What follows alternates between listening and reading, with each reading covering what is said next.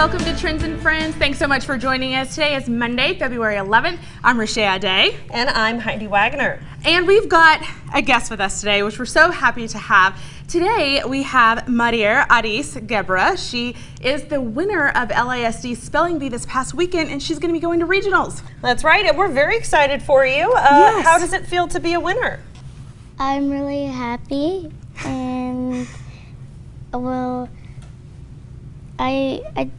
I'm so joyful. Oh, Look at you. Well, I mean, you're pretty smart little cookie because you got to spell a whole lot of words this week, but there's one special word maybe. I know. I mean, what's the hardest word you think you can spell? Pneumono-ultramicroscopic silicovolcanoconiosis. That one.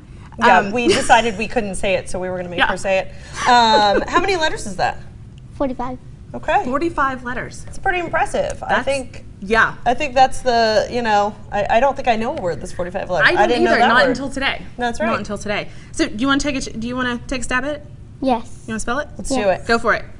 Pneumono-ultramicroscopic I'm beyond impressed. Beyond impressed. Congratulations for spelling that word, first of all, and for getting to go to regionals. We're super excited for you, and we're all wishing you the very, very best. That's all right? Thank you. Absolutely. Thanks for being here with us today. You're welcome. And to all those other winners out there for throughout the city of Lubbock, I know you'll be going to regionals, and we want to wish you a very good luck as well. That's right. Yeah. Thanks so much for being here. Yes, thank you so much for joining us. We've got